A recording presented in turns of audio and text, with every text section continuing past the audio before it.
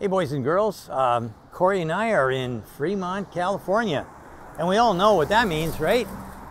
We're going to go and visit a battery plant. Oh, wait a minute, not that one, this one.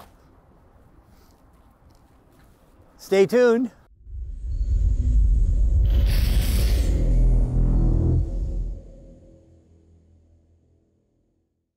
So we're going to start by doing anode fabrication. Okay. We're going to do this more or less in the order of the manufacturing process. Okay, great. We're a small operation. Actually, we're doubling our footprint as we speak, and we're occupying, or soon will be, the adjacent facility. Very good. So this is our anode fabrication area, and directly ahead with the name... Hang on a second, is this on? Yeah, okay. Directly ahead with the name Smith, this is the second of two roll-to-roll systems. When we first ventured into production, we went forward with a roll-to-roll solution.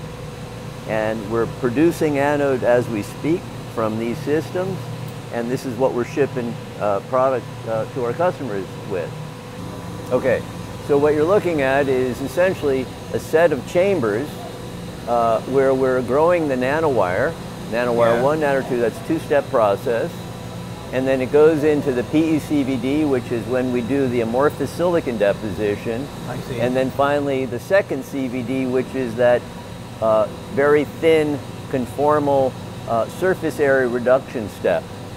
So bare foil in, finished anode out. And then it's coiled at the end.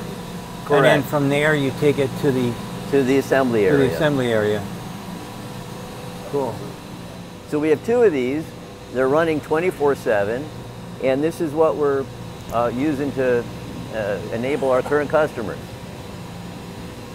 So this is yours. This is ours. Yeah. These are one of a kind. Yeah. And there are two of them. Actually, there's another one over there, and this is the second iteration of that. Well, again, I've seen lots of things. I never saw anything like this. That's kind of very so this is interesting. an example, as you said, of making your own equipment. Yeah, right. And what we learned from this is that that's fighting a war on a separate front. And what we decided was, let's take somebody else's solution that's already proven in manufacturing, right, and do an adaptation on it. And that's a clever way of making it happen. I've never heard of Smith or SMIT. Who is? They're a Dutch company. They're based in the Netherlands. And they've got a long history in making various furnaces and plasma systems. And this is the centrotherm system that you saw in the slide deck. Let me just come around this side for a better view. Yeah.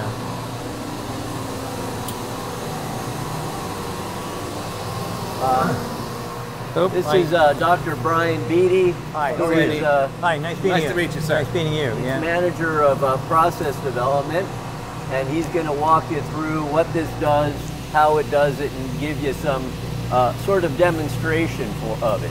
Oh, great, because we're going to be sharing a microphone. So that's fantastic. Well, thank you very much, Sandy. We appreciate you guys taking the time to come visit us today.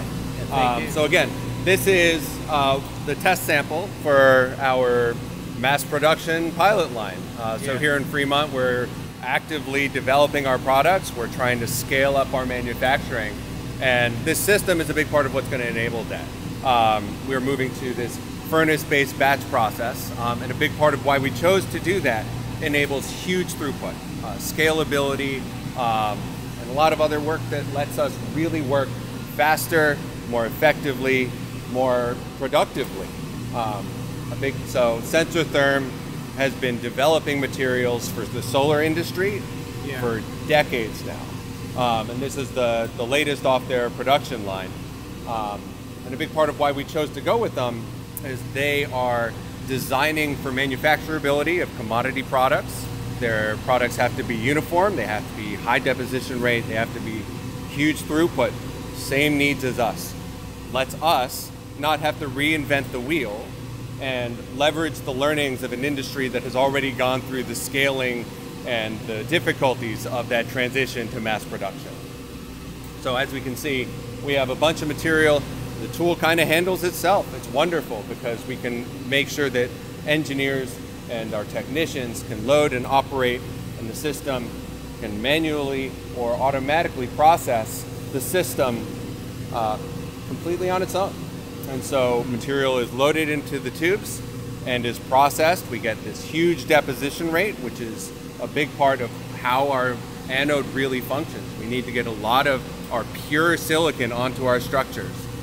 So as we can see, a boat full of wafers or a boat full of foils, as you can see in the loading chamber here, Right. gets loaded into the tube automatically by the processing system. It'll go in there and it'll process for a certain amount of time in order to deposit whatever processing steps is really required here. So we run everything from bare foil all the way through to finished anode can be done in one of these 5 chambers here on this one processing line. Anyway, I'm looking at 2 different colors here as well. You can see the light gray for the ones that haven't been touched yet, I'm assuming, and then the dark when they come out of the chambers. So it's kind of like a visual that some of our viewers would like to see. Absolutely. Excellente. Well, this is very good. Thank you so much. Very excited. We're happy to have you. It's been an absolute pleasure. Well, I'm pretty excited myself. So let's see what's next. Okay, so we get coupons from the roll that you just saw from the anode team, right? Yeah. So we basically sampling them. Yeah. So you can see here, I have a start and an end coupon that's labeled. So I get sections, and we take a top-down view and a cross-section view to see how it looks under the microscope. So that gives us a good idea of how the process has turned out. So you're looking at density, I'm assuming? Yes, Density and also the nanowire diameters. So you can see this is like a 100x view. Yeah. I'm going to go. So this is 250x. So you can get a good idea of how dense the nanowires have grown into. And the uniformity. And the uniformity. Yeah. So that's what we get from a top-down view, and then from a cross section you can get the nanowire height and a good sense of how spaced out they are. So what would determine, is it all visual, or is there some other metric that you use to determine whether or not these samples are in spec? In spec, it's mostly in this quality check, it's mostly visual. Yeah. So I have like a current sample right there. That's a live sample. So that is loaded inside. Yeah. So if I turn that on, you're getting like only a visual, but a microscopic feedback of how it looks in this case. Yeah. I see, and that's what's appearing here now. Yeah. Yeah. Yeah. That's definitely a lot higher than. Yeah, so that's close to 5000x. Yeah. 5000. I'm just zooming in on just one nanowire from a top-down view. So. So you can see that it is relatively rough, which is an indication of the fact that it's porous. Yeah. Yeah. Yeah. I see the symmetrical rings. It actually looks like a cross section of a tree trunk or something. So that's a good indication that it's grown, as opposed to what we normally see, which doesn't look like that ever. So this is to me, this is hugely interesting. I'm really impressed. Really impressed. This is an automatic formation chamber. So the cells that we're making are loaded between this contact plates, and then they are automatically pressed. It's control environment here. So we're doing about 128 cells at a time, and that's on one machine. So most of these stations are individual machines. So this is a production system, albeit a small version of it, that's used in every battery manufacturer making pouch cells in the world today. In our expanded facility, we'll have many of these, and of course, in mass production, they'll be bigger. But essentially, it's the same function, where you load the cell into these pockets, into these slots. Compression is applied, and they're connected electrically, and there's temperature applied.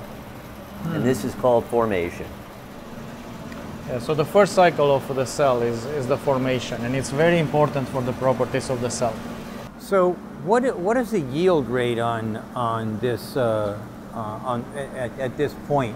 Like how many? In cell assembly is relatively high, over 90-95%. Yeah. In that range, 90 to 95% cell assembly. The fallout here is mostly it doesn't seal well or perfectly, or there's a defect in one of the steps.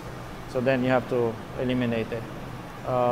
Also, at the end, we do quality control for every cell. We actually do a full cycle capacity check. So every cell is checked by capacity, by internal resistance, and then we have also a waiting period measuring the self-discharge rate.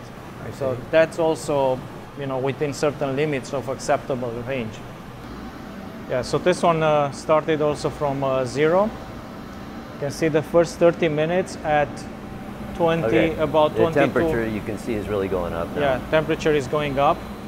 So it's conditioning itself, basically. It's getting into the higher temperature, which allows it to even faster charge. So now it jumped to 10 C current, about 35 ampere. 10% in under 1 minute. Yeah, it's actually close to 15% in a minute. Yeah, this is really quite interesting for me because these are not the kind of numbers I would normally expect to see in this amount of time. Like we're looking at about 1 minute, and we got almost 18% charge. That's hauling right along. It's moved up to about double what you'd find in a room temperature, but that's nothing extraordinary. As far as I'm concerned, this is kind of like I say, this is about as revolutionary as I've seen. Yeah, taking 27 ampere, which is about 100 watt. Yeah. At this charging power. So now it's charging at maximum rate, 10 C continuous, constant current. Yeah, so it's pretty warm now. You can see it's getting close to 50 degrees. 50 degree. Yeah.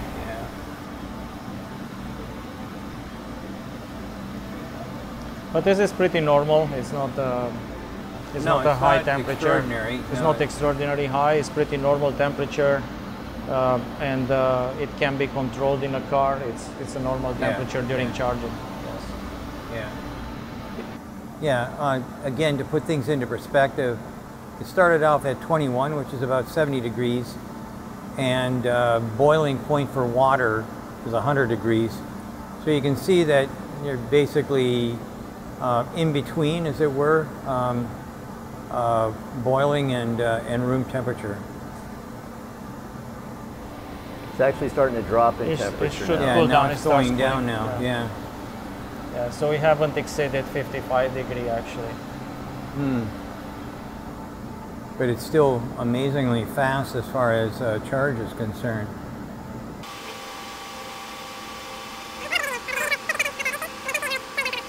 But we're going to watch to 80%, Yes. right? Take it to 90. We can wait to 90. It's going to be slower and slower. Yeah. But that's a 90 it should be in about 7 minutes, 7 to 8 minutes.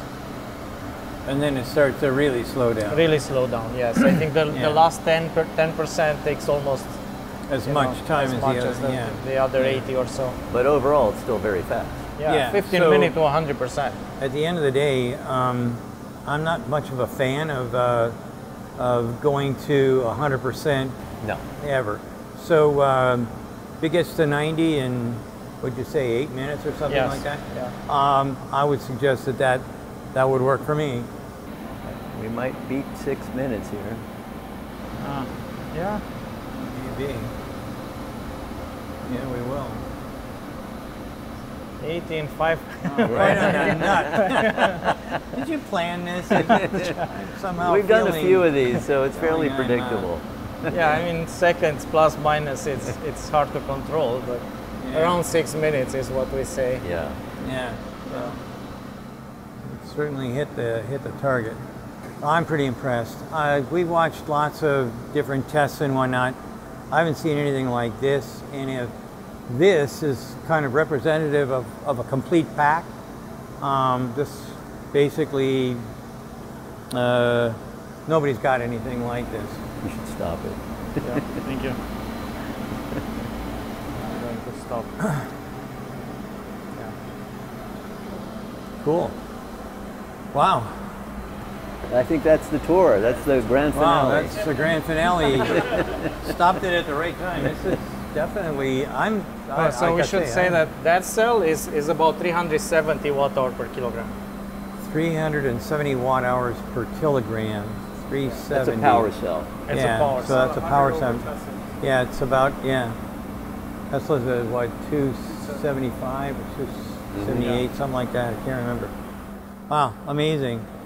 That's really cool. That's really, really impressive. The 400 will charge about 80% in 15 minutes.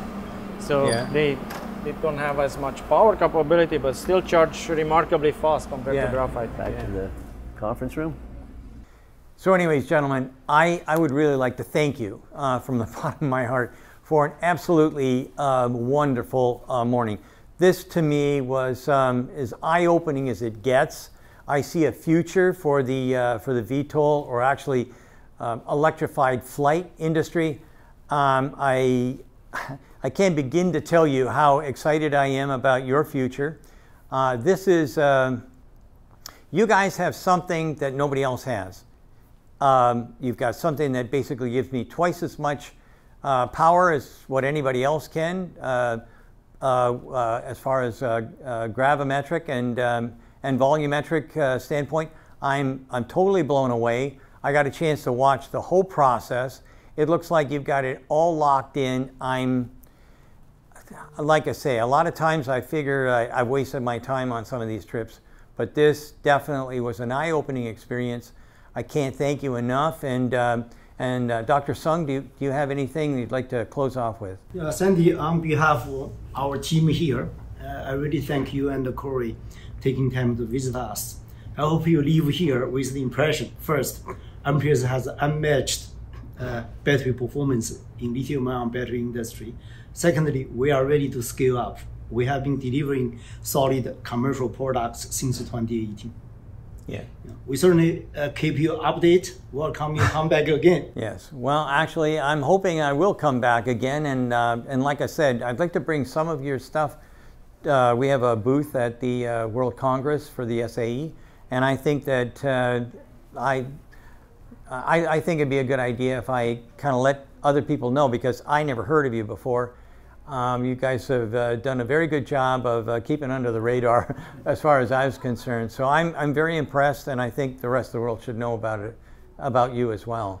And so anyway, with that, let me close it out. Thank you very much for watching Munro Live, and thank you all the people here at Amprius for giving us a marvelous tour. It was well worth the flight out here to California. Thanks for watching, and we'll see you. Bye.